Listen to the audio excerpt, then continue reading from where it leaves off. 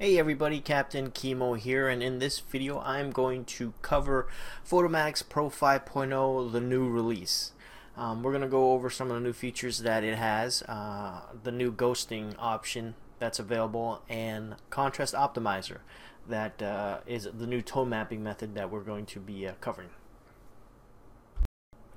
Alright, so I'm going to go ahead and load our first set of exposures, and this is 3 exposures, 2 stops apart. So I'm going to just go ahead and drop it into the window, hit the OK, and then this is OK. We'll just hit OK here, and then we have our merge to Hdr options. So the first thing you'll notice here is that we have a show options to remove ghost. So this takes out the automatic ghosting. There's still automatic ghosting, but if you want to do ghosting, you have to click here, and then it says show the deghosting option, which takes you into another window later on, so you can either check automatic or you can do it manually. So let's go ahead and just check this so that we can go over it in the next window. Align source image is similar to the last one, and the rest is pretty similar to the other options in Photomatix 4. So let's go ahead and just leave everything as is and go ahead and play with the show deghosting option. So this is the Photomatix ghosting window. We have 2 options here. We have Select D Ghosting and we have Automatic Deghosting. So let's play with the Selective D Ghosting first. What we do here to kind of select the area that we want in our photo. For instance, you can see a little fainted person. He looks like a ghost, and that's the term remove ghosting. So what this does is we can click and drag and select an area of the photo that we want, okay? And then there's 3 exposures, so we have to kind of select which one we want to use. So we right click after and make the selection, and then we want to right click and then set the exposure that we want to use. So we're going to want to use the 0 EV down here, so I'm going to click this, and then we can preview the deghosting here. So if you click there, you'll see the man here automatically, so he's there. Instead of the ghost. So if we return to the selection mode, you'll see the ghost. Let's go ahead and do the automatic deghosting now. We'll just go ahead and remove this selection and click the automatic deghosting. So we have an option here, and this will automatically select the exposure or the ghosting, so we don't have to do any selection. But we have to start with our base photo. We can do the underexposed image, the 0 EV, or the overexposed image. So we're going to use the even one, and then we're going to hit the ghosting here, and we're going to go all the way to the very strong. And instantly you see the guy that we selected before appear right there in the photo. So that's the new ghosting technique they have here in Photomatix, which is actually pretty cool, and I like it.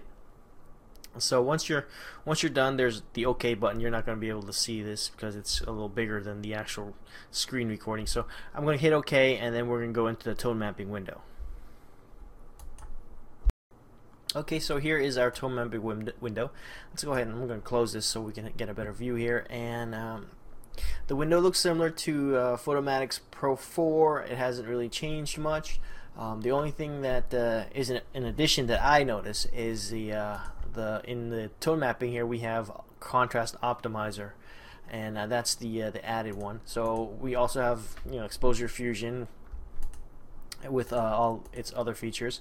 So for this video, I'm just going to focus on the contrast optimizer because that's the new tone mapping option that it has, and you can automatically see how nice it looks. So let me go ahead and go back to the detail enhancer. This was the old method.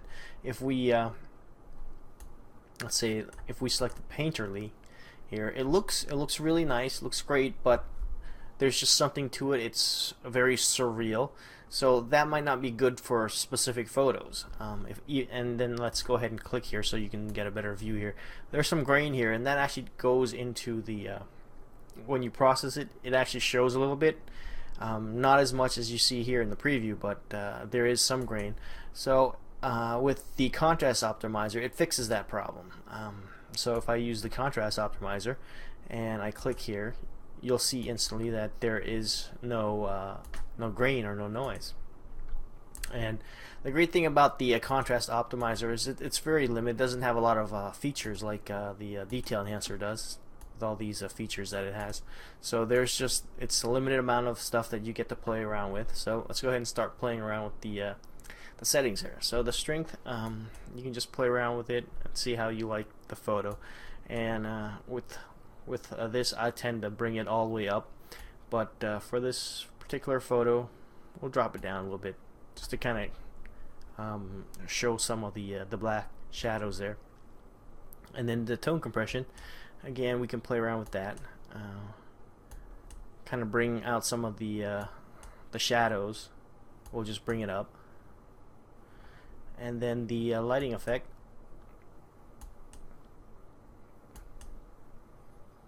this helps with the highlights. And then let's go ahead and go into the white clipping. We can play around with that. We can bring it up, and that just really just brings it, makes it brighter. So play around with it. So we'll leave it right about there. It looks good there. And then we'll play around with the black clip. And that looks good. Mid-tone. Mid-tone is good for the shadows. And then saturation, you can desaturate, or you can really boost up the color. That might be just a little too much, so I'll bring it back down a little bit. And then color temperature, you can get it really warm or just really cool, but I think zero was perfect. So there it is. That's contrast optimizer. And let's go ahead and see the before here. So that's before, and then this is after the tone mapping using contrast optimizer. Okay, so let's go ahead and compare the contrast optimizer with the Painterly 2 here, which is the detail enhancer. So you can see the difference. So this is the detail enhancer, and then this is contrast optimizer. You can see how much nicer, how much smoother the actual final photo looks.